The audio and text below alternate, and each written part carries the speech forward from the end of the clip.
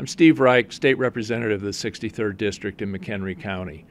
Yesterday in his budget address, the governor announced that he was taking $175 million out of the road fund and putting it toward mass transit. That will allow him to not take $175 million out of general revenue so that he can apply it to other programs such as his $180-some million expansion of assistance to migrants. What's important to know here is the fact that since 2019, inflation has eaten away at the value of the projects that are funded by the road fund. I'll give you for instance.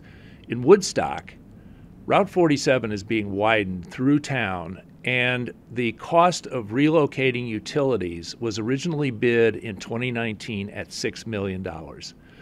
Last week, we heard from IDOT that because of inflation only, the cost of moving those utilities is now $16 million, which means that the taxpayers of Woodstock have got to come up with an additional $10 million just because of inflation.